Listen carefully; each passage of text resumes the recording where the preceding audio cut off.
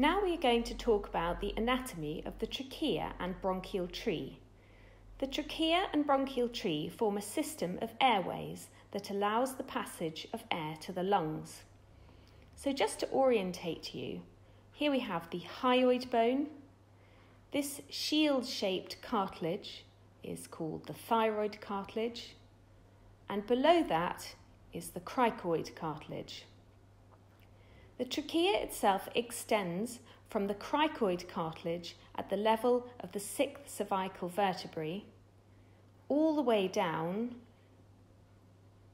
to its bifurcation into the left and the right main bronchus.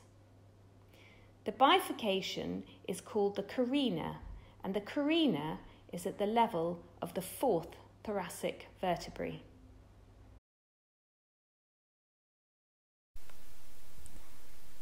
You can see here that the cricoid cartilage is a complete ring of cartilage, whereas the tracheal cartilages are C-shaped.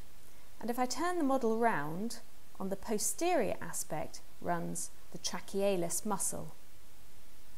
The trachea bifurcates into the left and right main bronchus, and you can see that they're anatomically very different.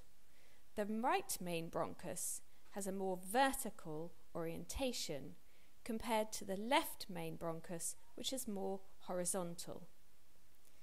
The right main bronchus is also wider and it's shorter. So in cases of aspiration, food tends to go down the right main bronchus. The right and left main bronchi undergo further branching to produce secondary bronchi, and each secondary bronchi supplies a lobe of the lung. Now the right lung has 3 lobes: the upper lobe, the middle lobe and the lower lobe.